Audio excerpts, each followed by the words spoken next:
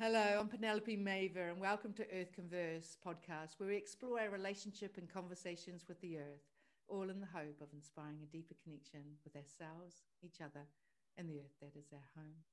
And on my New Year's bonus podcast, I said that I wasn't going to do one. I wanted to leave the 2021 to a very special guest. And this is the very special guest. Honestly, I feel so emotional. When I saw her, I started crying because this is Julia Middleton. She is such, I don't know, a visionary. She established Common Purpose leadership organization, which helped leaders, navigate across boundaries.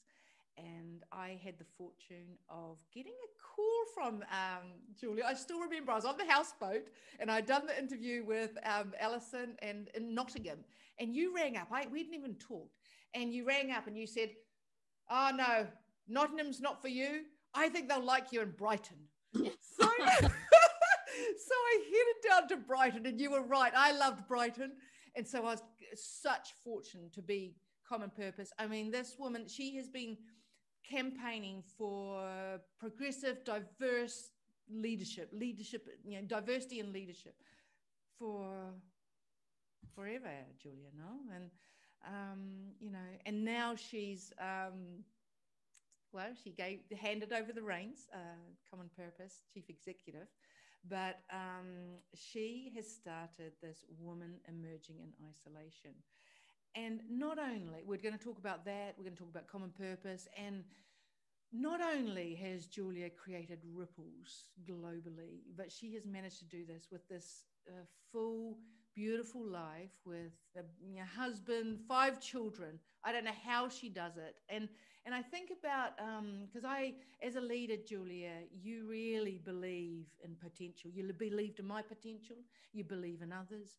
I think you've got a deep love for humanity, and you see what's possible, and you lift people. And but also, and I also think of this lovely Mary Oliver. I'm a bit rambling now, but Mary Oliver poem. What? And tell me, what are you to do with your wild, precious life? For your one wild, precious life, and I don't know, you've really honored your life. So welcome, my special guest. I'll find it home. Yeah. I've written it down. Oh, it's wonderful. Yeah. Well done. Well done, Penny. So You've done the same. Oh, yeah. It takes a while to step in, to get that momentum. And I do feel like, turning 50, it's like, enough. I'm going to speak up. I'm going to do something. Yeah, actually, I mean, maybe it was, maybe it is on that. Like, I had plans for my 50th, but also I think this COVID, I had the stirrings of the podcast, but I think it was this COVID, this emerging out of isolation. I think that's true. Really, the boost, of really going into that. Tell us about Women Emerging in Isolation.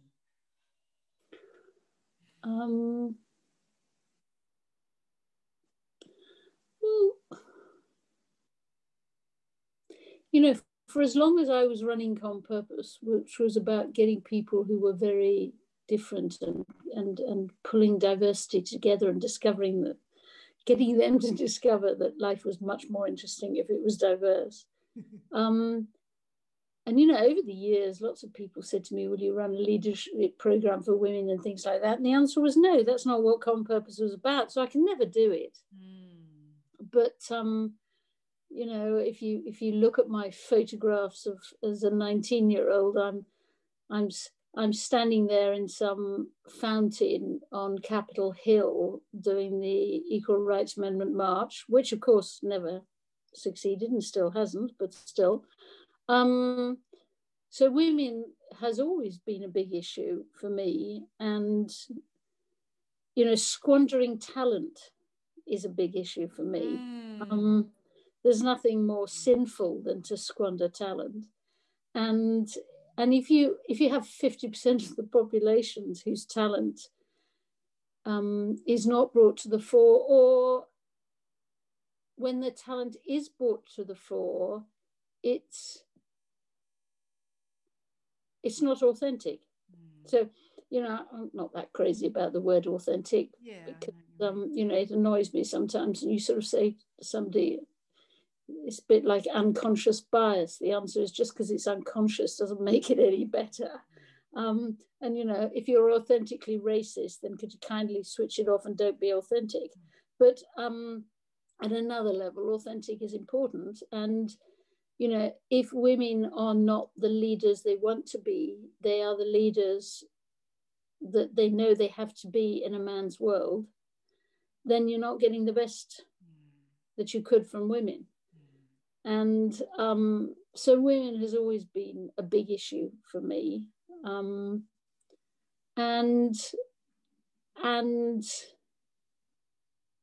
lots of things will come out of the COVID period, but the COVID period is a bit of a perfect storm. There are lots of other storms going on.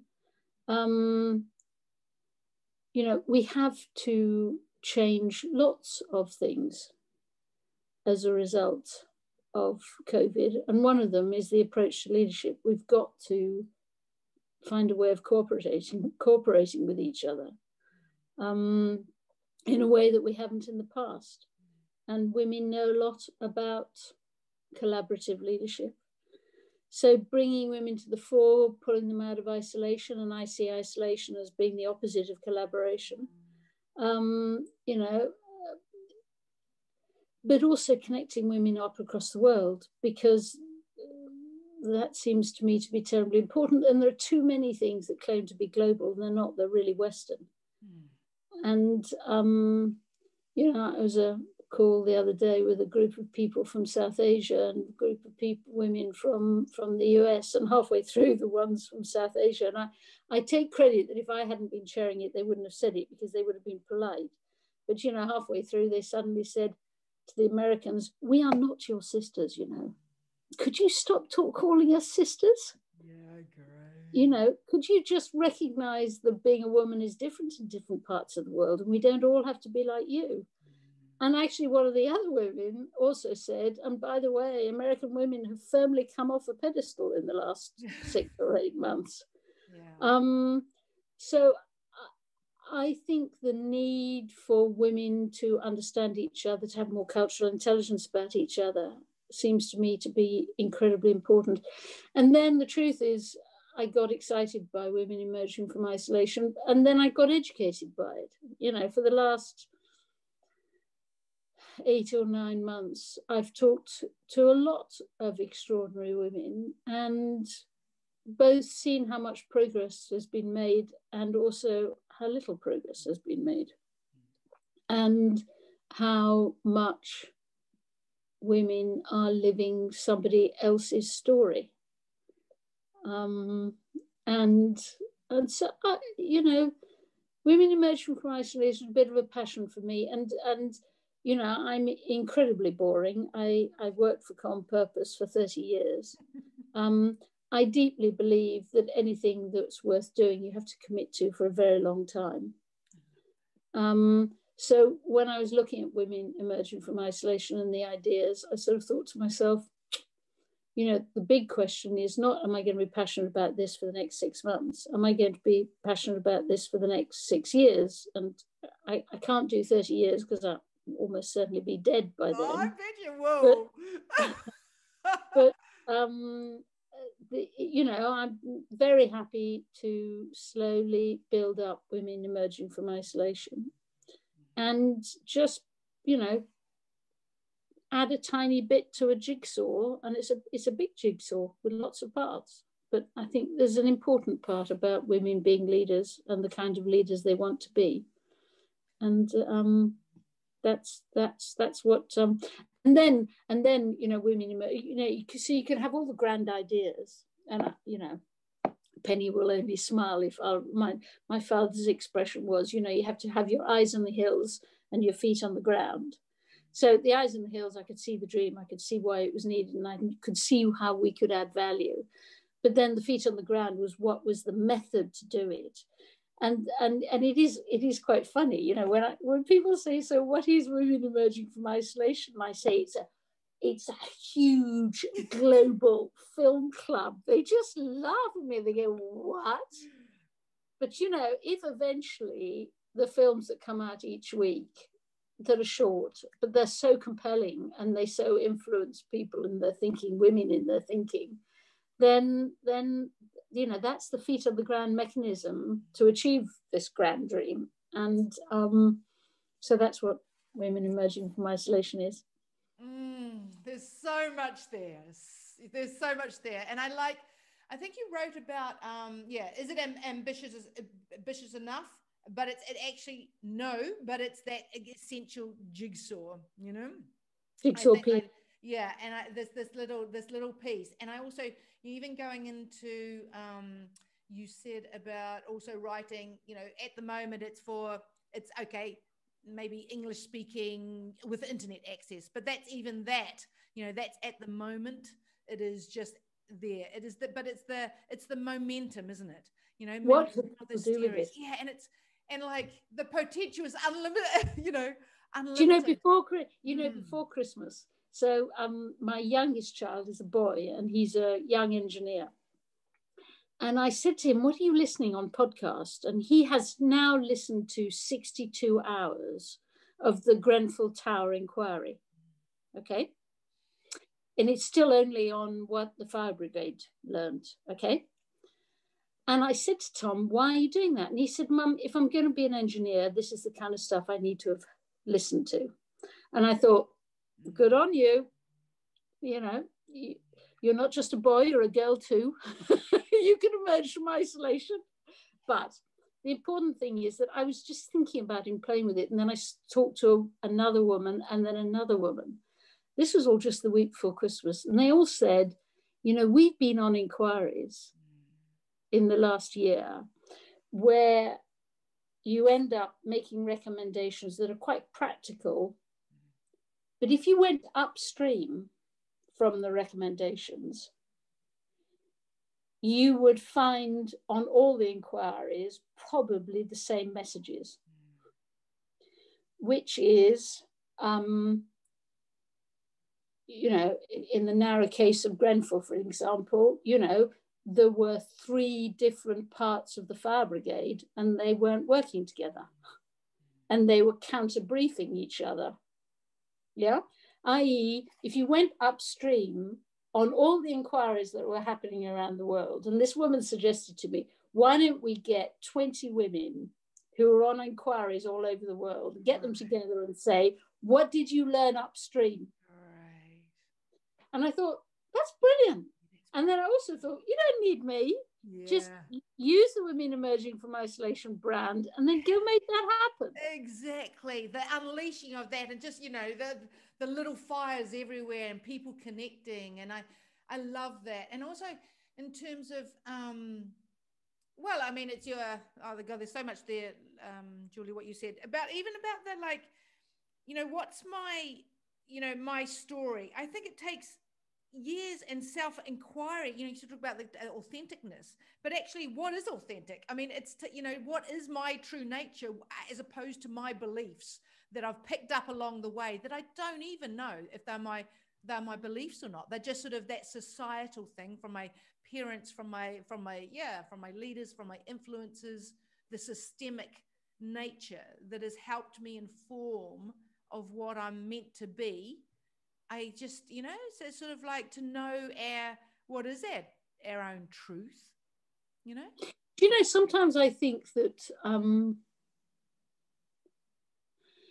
you know, most of my childhood, I never knew who I was because I was always one nationality, living in another country, being educated in another language. Yes. So I always had, you know, I was like an octopus with a foot in different parts of the world. And all my childhood, I used to think that meant that I was a permanent outsider. And then as I've grown older, I've realized what it gave me. It didn't give me, you know that TED talk of the danger of a single story. I Yes. never had a Yeah. I never had a single story. And I think when I meet other women, I often think, you didn't have a single story either. And I recognize them quite quickly. But I think there's great advantage in not having a single story as a child, because it's a much bigger thing to break out of. Absolutely. And but also I think the people that don't have the single story are the cultural influences. Like, and I know I've heard lots of, listened to lots of stories about people where they're multicultural, multilingual, lived different, making sense of their own ancestry or own roots, and trying to understand that and feeling like I don't belong, but actually it's the kind of their superpower, because their cultural flexibility and adaptability, and to see different realities. You know, and I think actually, yeah, I do I think, think yeah. I think you're right. I think Yeah. you're right. And as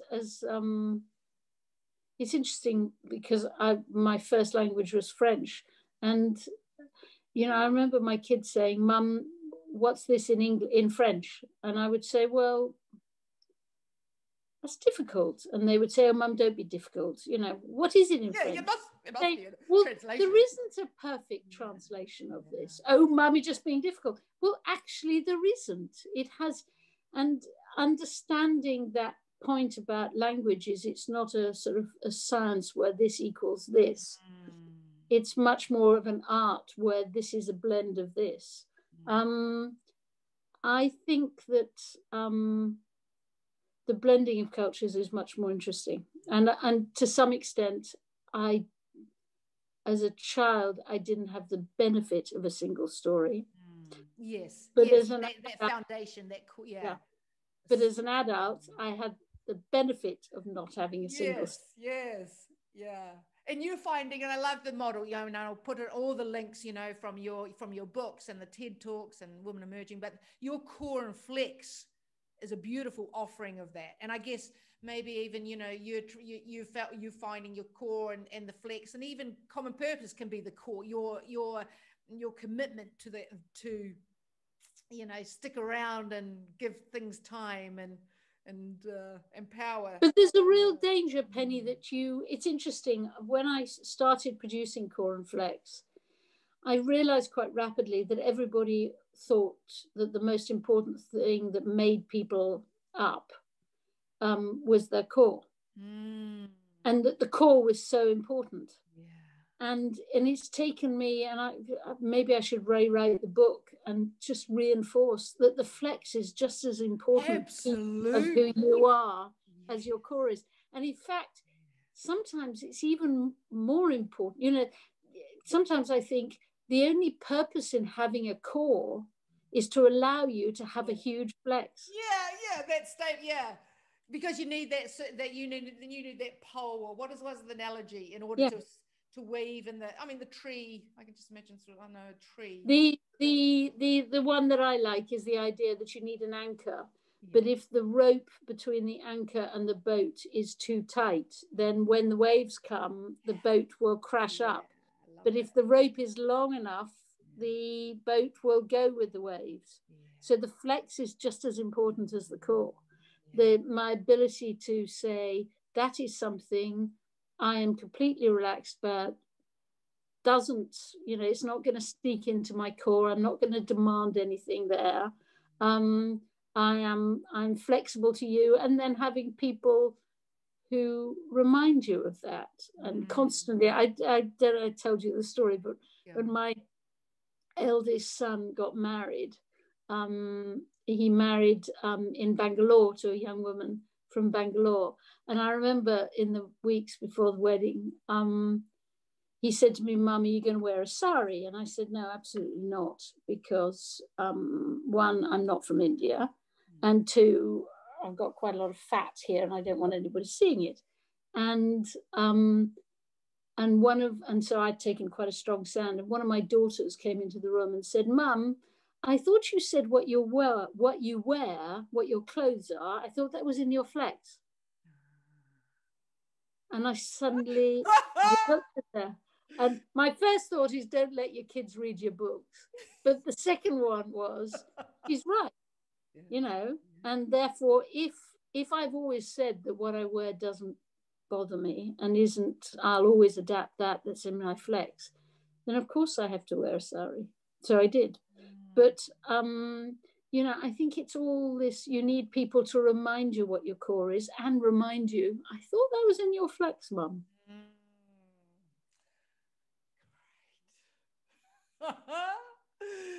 Lovely mirrors.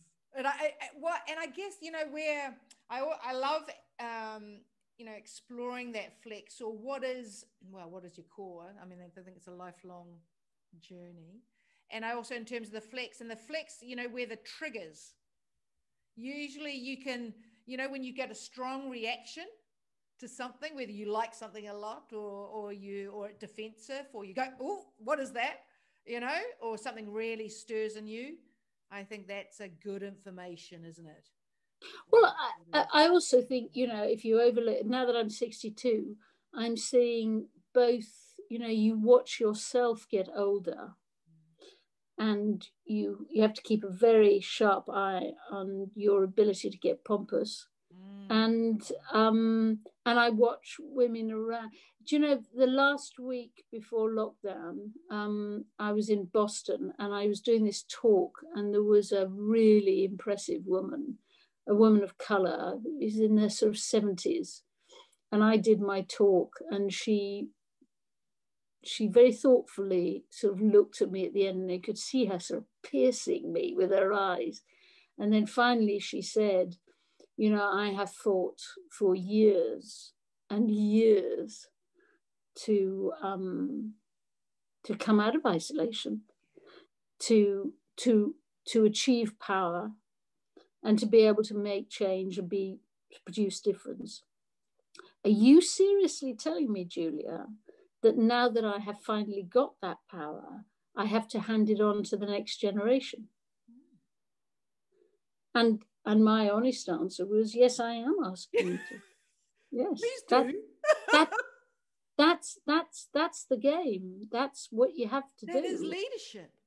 But you have to hand on your power and then watch people's backs as they start to use it. Absolutely. But my generation tends to, you know, they get bigger and bigger core. You know, I wouldn't do that. Well, wouldn't you? Are you sure? You know, I would never have done that. Are you sure? And you know, this sort of assumption that my father always used to say wisdom was an illusion. It was just a word to make you feel better about getting old. And I think there's some truth in that, you know. Wow, it doesn't equate in terms of age and wisdom, does it? And I do like how Greta Thunberg, you know, that about, you know, where are the adults? And I do see it even from, I mean, like, where so many of us, we're not actually fully integrated whole adults, are we? We're like these older bodies, and you know, but adolescence, we haven't really gone through a deep inquiry and really stepped into our adultness. We may have children, we may have careers, we may have, in terms of that real. I'm not sure adulthood is particularly attractive. I think you know, remaining a bit of a rebellious teenager is pretty important. And you know, again, when you become 62, people begin to sort of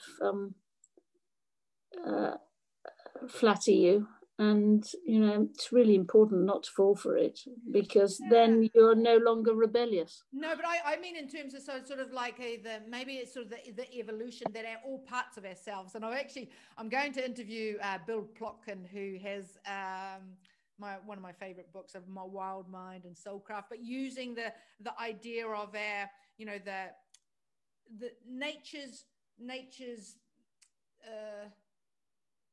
I don't know, patterns or cycles of life. You know, our south is our childness and our ability to be in our senses and connected to the earth, and we inevitably go from child to yeah, yeah. you know, the teenage adolescence, which is, you know, the wild, the making sense of things, even the dark, who am I? But ultimately we have to emerge into adulthood for the community, and then we come through to you know, sort of, well, I suppose, leave this earth really, and that sort of but maybe it's possible to come out of adulthood back into teenagerhood. Exactly, but that's the thing, holding, like, to keep our wild adolescent self, our, you know, to go in that darkness, to test the boundaries, that all Penny, those so few people do it.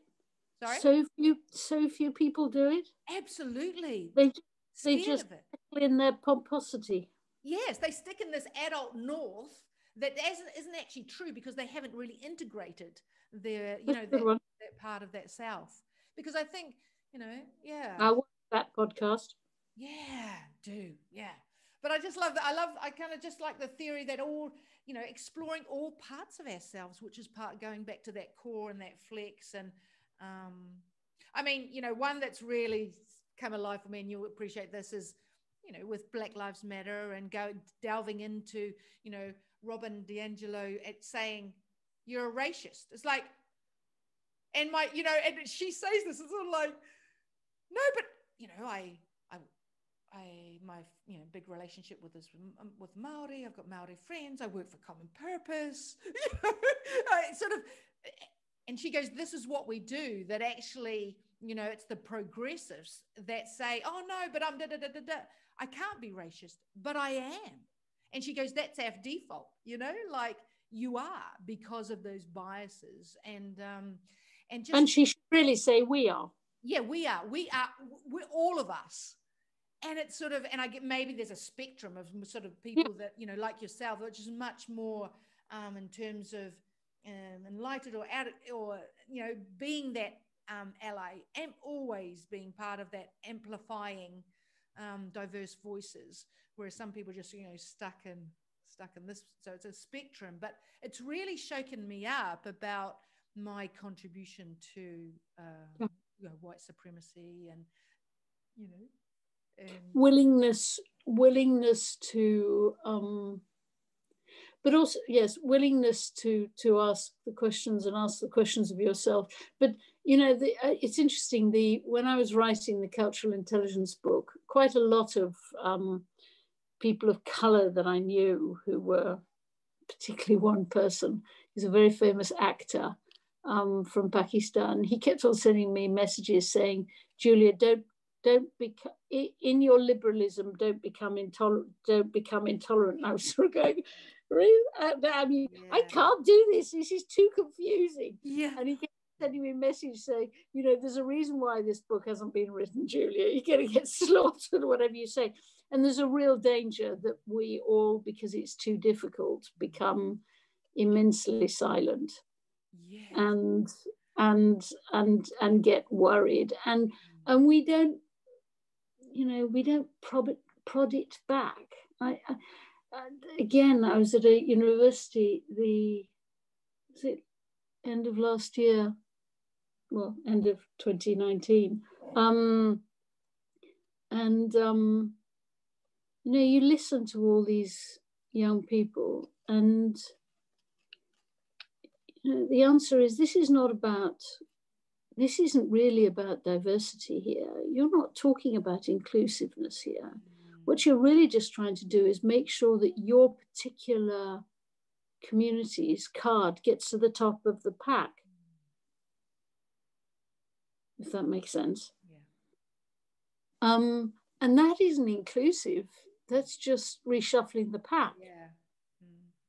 And, you know, I'm conscious of the fact that when I said it, you know, there was half the audience saying, what's this white woman saying this for?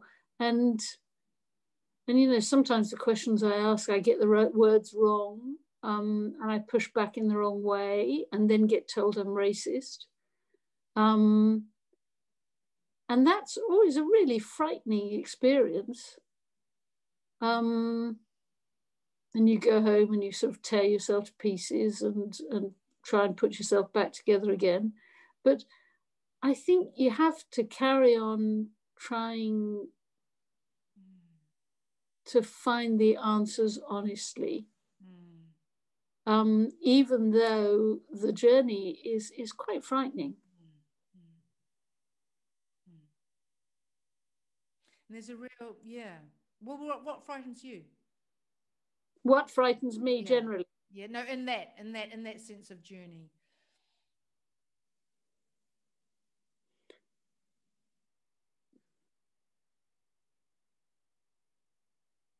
Well, I could say, which is sort of trite and not true, that I'm frightened that I go silent and don't keep asking the questions, because I know I will. Yeah. But I do get frightened that as I get older, I ask the questions in the wrong way and upset people, and particularly upset myself because I've upset people. So I think it's, you know, if you've fought all your life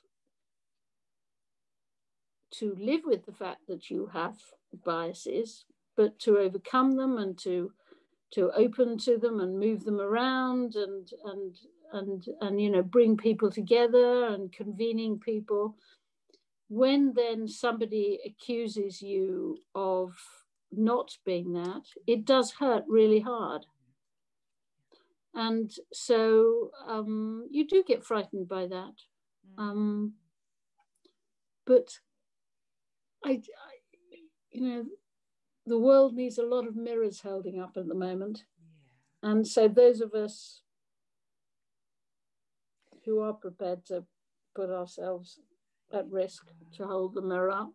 And you've done that, you know, you've done more than, I don't know, anybody that I personally know in terms of really using your privilege in order to dismantle a system, you know, that upholds. I remember you saying, you looked around at a board meeting, I think you were in the industrial society, and going, white middle-aged men, oh my goodness, there must be, this is not representative society, I need to do something, you know. And and also this constantly work in progress, and, you know, am I enough, you know, sort of that, the shame, you know, like there's a bit of shame. I carry a lot of the shame, and sort of, what's my role? What did my ancestors, you know, what part they played, and then, you know, given that, what now? So what can I do?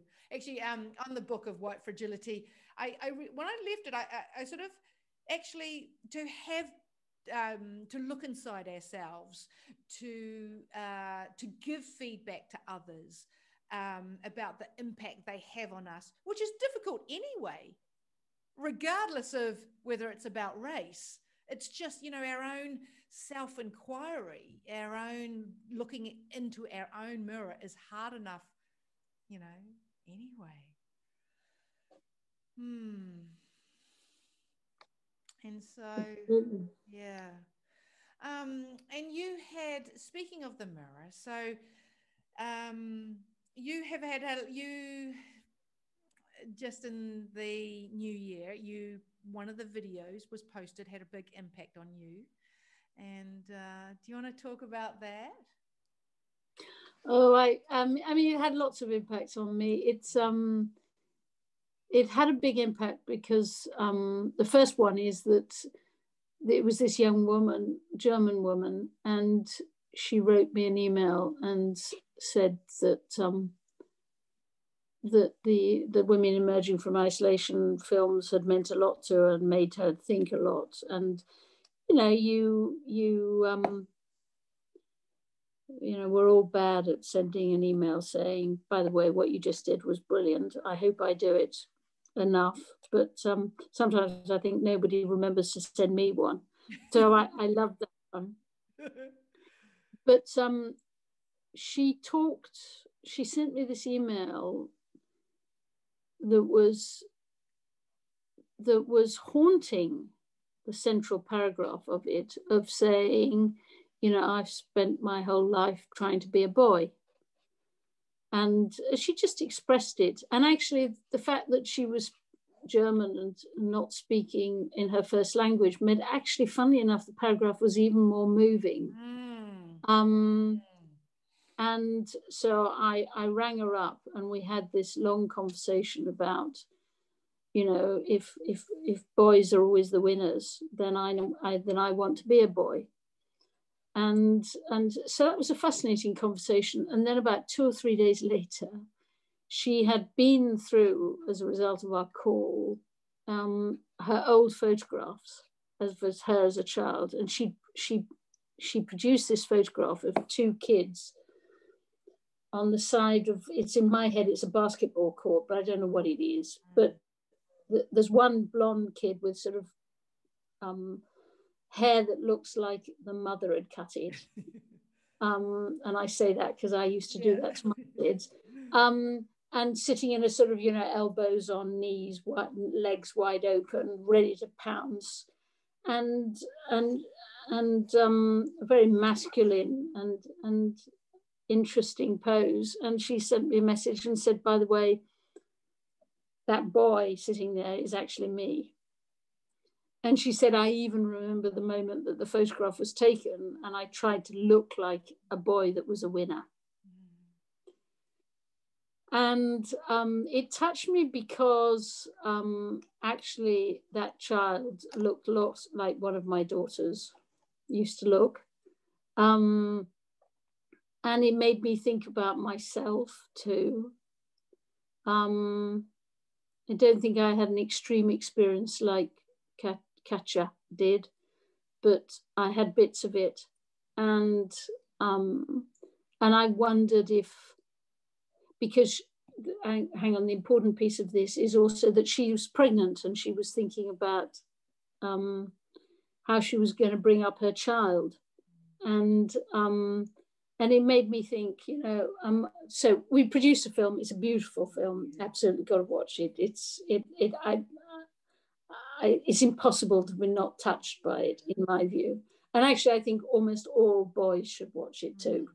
But it made me think. I can see a bit of myself in that. I can see a bit of one of my daughters in that. And I can also see, why didn't I think this through when I was pregnant, the way she's thinking it through when she's pregnant. And it made me think all kinds of different things. And then it became clear that she was pregnant not with a girl, but with a boy. And that led to quite an interesting conversation of, so I've got 3 girls in the middle and a boy at each end. And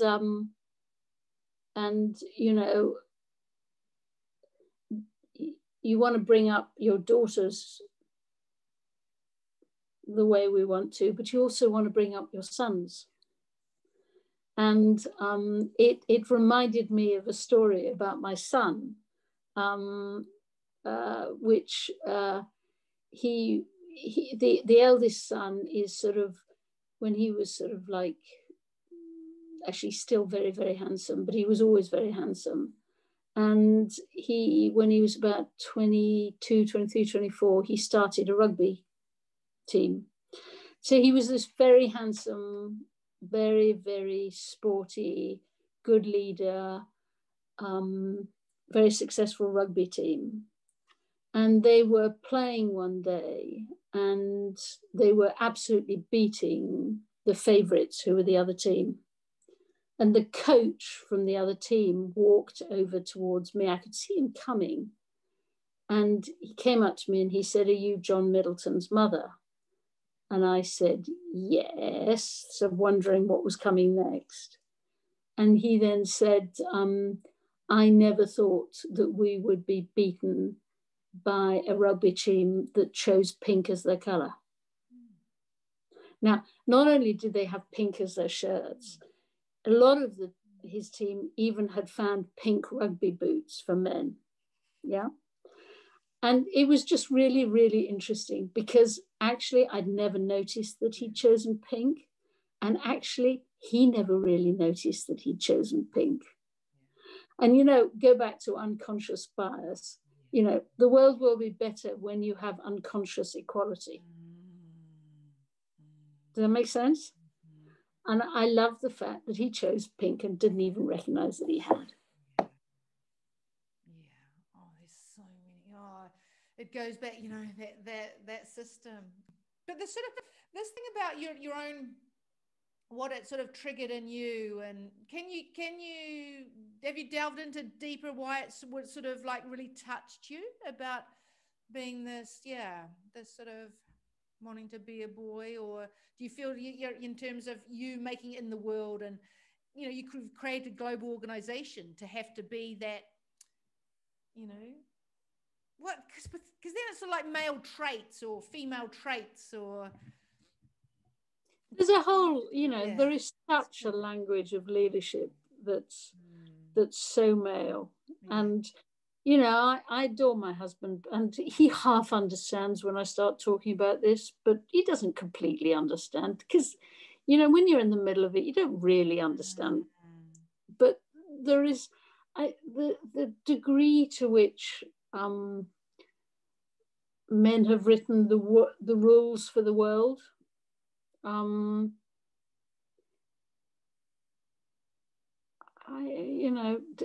They've written them to such an extent that you've got girls doing everything they can to be more boyish. I mean, it's so tragic that that touched me a lot. But also that it touched me a lot that I've gobbled up life. And here was I meeting a 30-year-old girl who was asking questions that I almost certainly should have asked when I was 30.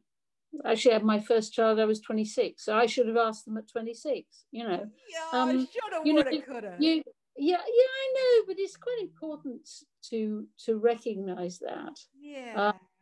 And to recognize that if I had, my kids have become my best friends. I enjoy being with them, and I'm very proud of them. They do remarkable things, all of them, all 5 of them. But maybe they'd be even more remarkable if I'd been more careful as a mother, So you do. I think you have to carry on asking yourself endless questions. Absolutely. And I think, and I really feel like sort of each generation should be more evolved. And I see it, between, my sisters who have more, I think, more evolved relationships with their partners and their children than we ever had as, with mum and dad. So I think that it's we speed up that consciousness. So the fact that she is half your age, it's a good thing. It's a sort of a good sign. Oh, it's it's fantastic, but it can go backwards, Penny. Yeah. Well, come on. When Trump got off that bus and said those things about women, I assumed that his campaign was going to be dead in the water. Yeah. Was it? No, it wasn't. Did women vote for him in vast numbers? Yes, despite what he'd said. Yeah. So it's not, as soon as you take progress for granted in either women's rights or in democracy or anything, or in rule of law or whatever, as soon as you take progress as self-evident and you produce your own definition of what progress is, then I think you're in trouble. I think it's a constant fight. Yeah, it is. Because it's the sort of like towards the more light, the more darkness, isn't it? There's the dark and the shadow, And I think Trump highlighted that. I think there's a for want, it brings up that darkness. Yeah. And I get, and it's integrating, going back to sort of the integration of ourselves. So our light and our dark, and I love about regrets, put them at the altar of your life, to inform the next phase, or and don't riddle yourself with guilt from them, but let them inform what you do next. Exactly. Next, I'm going to be a grandmother. Perhaps I'll be a better grandmother if I. It's all about constantly. it is, you know, and you know, I know that can a parent, I think it's so, I mean, it's the ultimate courageous act to have a child, and you know, and to grow up this being. When you go, you know, can you ever, yeah, be enough? And you know, you just have to, I love the, you know, where it's the good enough parenting. It's sort of, you know, you do what you can with what you've got. You know, you created, yeah, and the, oh goodness, it's so big. But I love also, you know, this, I know my own journey about, I remember sitting in circle, it was in New Mexico desert in a vision quest, and I was going to go out, and it was about love, in terms of, you know, I want to say I love the world, but where's the evidence of that? And then Ray, who I've interviewed twice, is my mentor. You'll love him, and he goes, well, I see it in you. And what the question though was, do you know your inner man? He's a Jungian psychotherapist, so that was probably the thing. And I think that's a really interesting thing about how women integrate their into man, you know, to explore what that means. You know, it's the animus and the anima, you know, to really go into who is that and to resolve that, you know, to resolve it, but that's a lovely exploration. And I think because not to get stuck into that language of male or female traits or whatever, what is, you know, the leadership, but actually each individual person integrates their own, you know, woman or man side of themselves. You know, while you're talking, I'm laughing to myself. I when I had teenage kids, I realized that I had to be seen to be listening to them, and I had to listen to them, but equally they were pretty boring. So, are you having that same experience? I took up tapestry. Yeah, because actually you've got something to do, but you can listen. I didn't like knitting, but I like tapestry. And nice, it's funny, isn't it? Because tapestry, you can either I know you're supposed to get a sort of pattern and you follow it. Well, I don't. I make it up as I go, right? And so I do ones, and you know, everybody's got one of, you know, a bit of your life is this, so I do a bit of that, and then, you know, this, and then, and it sort of evolves into a picture. And I think it's the same thing. You have to sort of you can't follow the pattern. You've got to let something emerge, and you've got to be confident as it emerges that it's good enough. And so, you know, if you get Tom and he shows you his cushion, he always loves pointing out that because he was, at the time, he was into sailing. So I'd got one of these squares, you know, with north, south, east, west, or whatever it is. And I put west and east on the wrong side. And I remember him pointing it out to me, and I said, oh, what the hell? And I just left it. You know, he loves the fact that it's a flaw in his tapestry. And of course I should have unstitched it and done it properly, but it's part of the story. So you keep it in. I love it. And so everywhere on my tapestries, there's absolutely crazy mistakes. And, you know, something was supposed to look like an elephant and actually ended up looking like a sort of tank or something. I had no idea. But, you know, but whatever you've done is good enough. So you just keep going. Yeah. It doesn't matter. Yeah. And it will sort itself out and become part of the story. Yeah. And I love weaving these stories of the tapestries. Yes. I love that. I mean, it's such a big metaphor. I interviewed Lorraine Smith, and she talks about actually being a spinner and a weaver, and creating threads of integrity, and then, you know, but it's a lovely metaphor of actually, on the lonely, there's a book called, I think it's Oliver Lang. Yeah.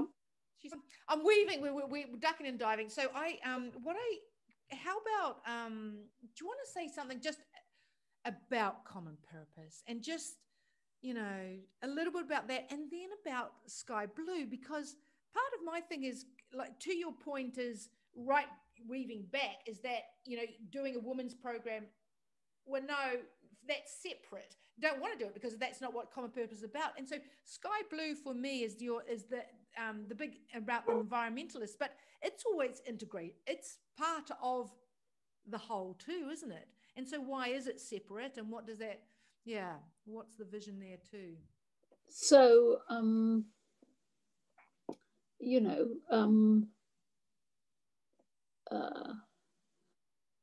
I was 29 and I started Common Purpose, and it felt so unbelievably obvious that most leadership development taught you how to be a professional, and it didn't teach you about how to be a citizen. Most leadership development taught you how to operate in your own space, whether that's an organization or a city or a community or whatever. But you have to be able to operate outside your own space if you're going to deal with the really messy problems that cross all the boundaries. Most leadership development didn't lift the spirit. Most leadership development didn't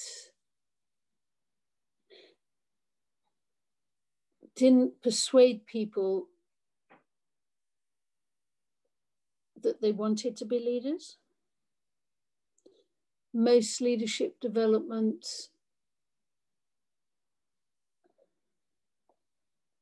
was done with peers who were like you. And so Common Purpose was just so obvious to me that you would run you know, experiential learning programs based on a place. You would take people out into that place. You would persuade them that they're both professionals and citizens, and that the two weave together inside them, that they could achieve wonderful things either by making something wonderful happen or by helping somebody else make something wonderful happen.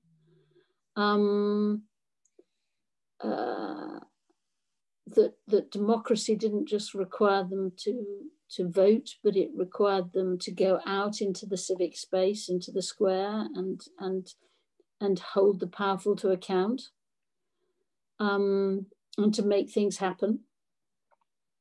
And Common Purpose really sort of built out of that. So that was the sort of dream that you would wake up sleepwalking citizens. Yeah, I love that. I remember you saying between sleepwalking citizens and politicians, there is a space.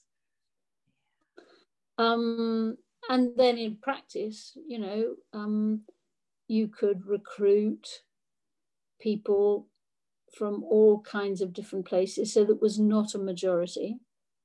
You know, back to my childhood, I was never in a place where there was a majority. So you would have everybody on a program. You would and you would do experiential learning, because there's so much learning that you could learn about leadership in a room.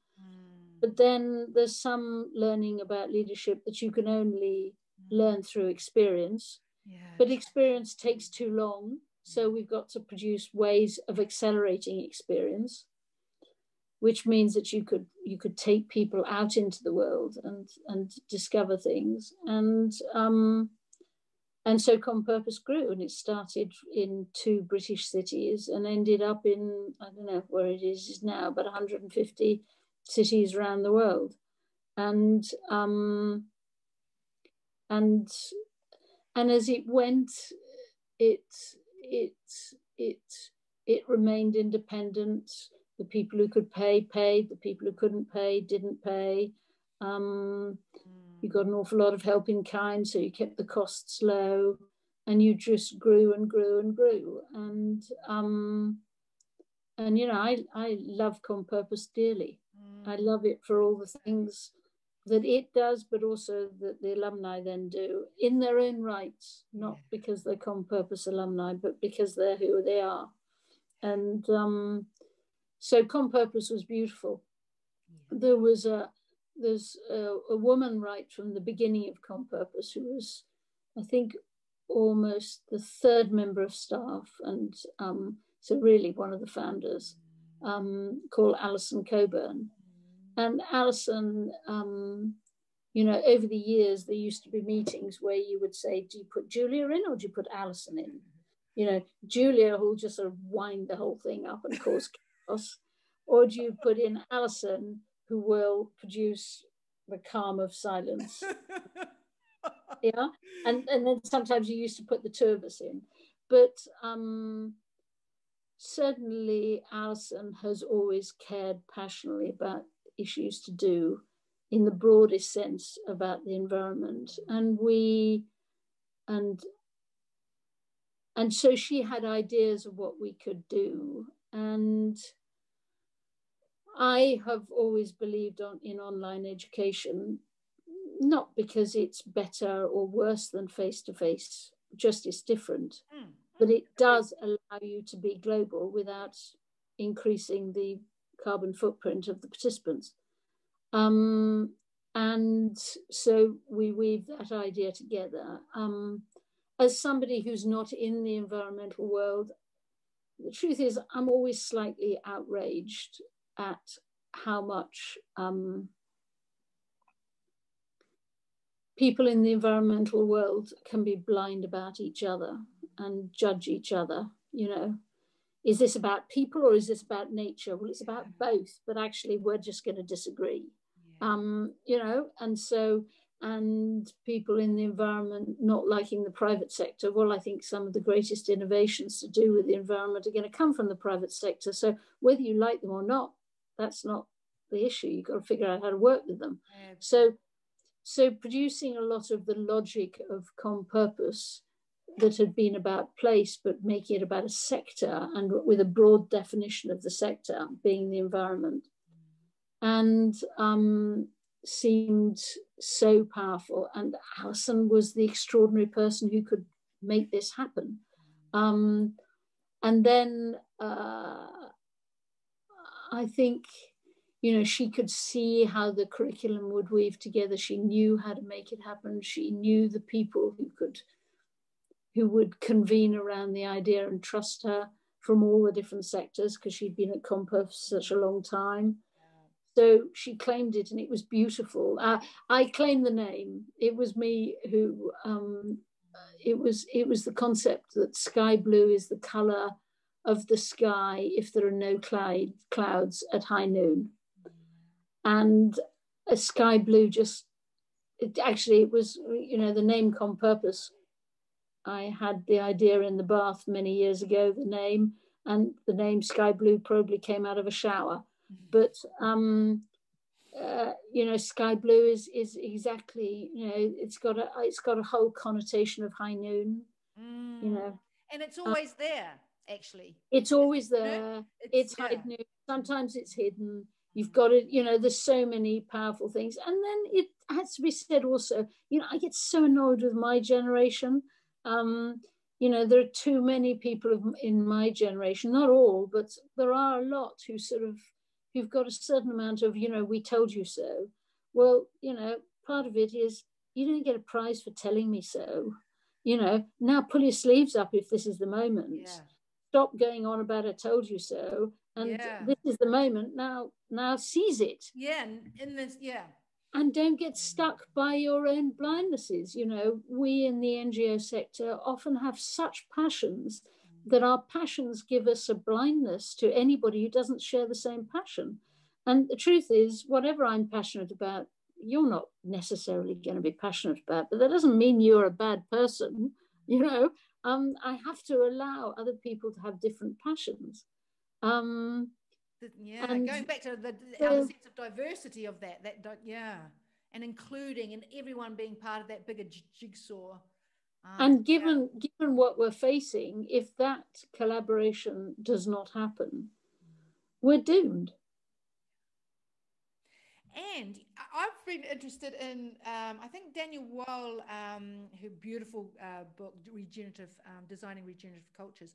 And he said about that even, even Darwin's sort of competition theory, which then, the whole capitalism, whole our leadership actually is only part of, was built in the sort of under the context of Adam, oh my goodness, who was the economist? It was just part of it was Darwin's thinking was, or his, it was only Adam Smith. It was only, it was taken out of context and only put in context of this type of economy, where actually collaboration and cooperation, which is the natural world, is full of it, full of examples. And that is our true nature. We wouldn't have vaccines if the scientists hadn't collaborated. That's another thing. But I think the other thing, going back to the women issue, is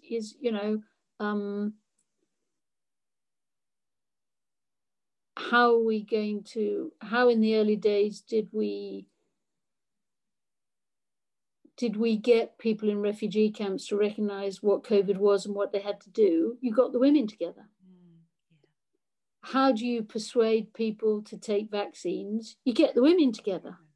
How do you get people to vote? You get the women, You get the women together. And then as soon as the task is achieved, you brought them out of isolation because you need them. As soon as the task is achieved, or just off you go, back into isolation again. Women need to emerge from isolation and to drive this collaboration in a way that is natural to them, and in a way that they know how to do. And I like that sort of natural, really, really sensing into your own drivers. I really do believe, well, my angle, I suppose, women emerging in isolation, I really see that, women emerging from COVID or the quarantine, really that urge, that longing to be with Mother Nature, the sort of and males, just generally, that this whole, well, I'm choosing to see this, that people are really orientating to to nature, Mother Nature, their connection, their sense of belonging, that sense of, regardless of where I am or what situation. Mother Nature can be pretty cruel too sometimes. So, but that's also part of ours. We can be pretty cruel, and actually, she's a beautiful. I love Meredith Little, founder of School of Lost Borders. She talks about that nature is the ultimate pure mirror. There's no filters. Like if I talk to you, you've got your own biases and views of the world, but actually Mother Nature, there's just a purity between that. I mean, it's a godlike in many respects, isn't it? But so she will, and I love going out to nature where it does mirror back our darkness, our fears, as well as our gifts. It's so, What is your connection with nature? What have you, in that respect? My connection with nature, here, I mean, we have incredible sadness. We have a copper beach that's about 350 years old, and sadly, it's now had to come down over Christmas because it's it's right that it has, but we haven't brought it down too much so that the animals can live in it for the next 15 years. But there's real pain in that. That's this place without that copper beach will be anyhow. But there's lots of copper beach growing. We have trees. I love trees. I love trees. We have many trees. I'm looking at them now, and they'll all be here long after I'm gone. Was that expression? What is it? When's the right time to plant a tree? 10 years ago or today? Yeah, absolutely. But I actually a couple of people on the podcast have said that actually when a tree that was really dear to them had to be felled, or the sense of real loss, real, like a real death, and actually sitting with that and what that means, and one of my kids will hardly speak to me. Because of COVID, he hasn't come down to see it. And yeah, no, trees are extraordinary things. Yeah. And do you see, in terms of, if I say like conversing with the earth? I wouldn't say I conversed with the earth. I know I'm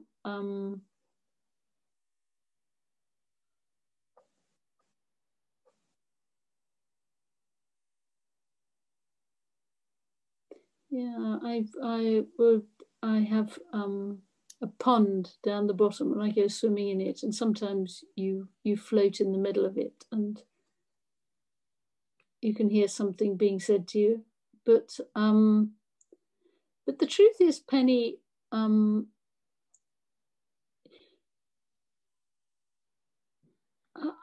do remember one of my kids. I was in the bath one day, and he came. I can't remember which one it was. When he was about 18, came in, who was going traveling, and said to me, "Mum, why do you run your life so fast?"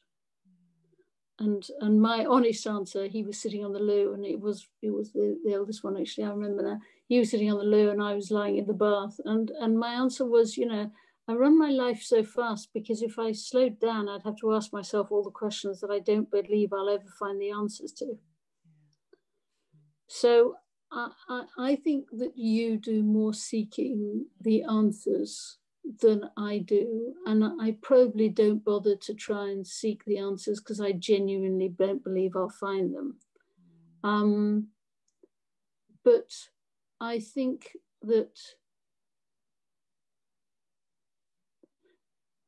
in speed and in action and in meeting people, I suppose for me, meeting people and talking to people and having proper conversations with people is the equivalent of you talking to the earth.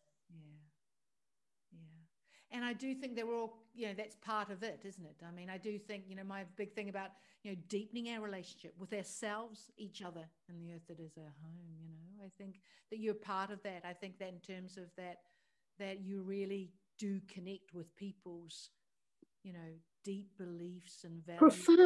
Profoundly interested in other human beings. Absolutely. And there's such a faith of that and the diversity of that, so it's so powerful. But I love this cropping up of this. I think sort of water is your element, or sort of there's something about that. But even the metaphor of that, like I like playing with metaphors, where it is the tranquility of a pond and the fertility of that, and then this rushing, because you're a rushing current at times. There's the waterfall. What's Julia's idea now? Yeah. What kind of chaos is Julia going to cause now? But also the ocean, like I love actually you filling that sort of the, so much of it as the water, just that literally that movement. Actually, I do see that in you. I know you're not. Yeah, you're a twin. Well, I'm the same thing. It's like I paint, and I don't paint well. I paint badly, and I'm relaxed about painting badly, but I enjoy doing it. But I can't paint still life. Yeah, I have to paint movement. Yeah, make things happen, and you do, and you make this ripple. Yeah, you do. You create ripples, and yeah, I'm going with that metaphor. That's what I'm going to go for. Oh.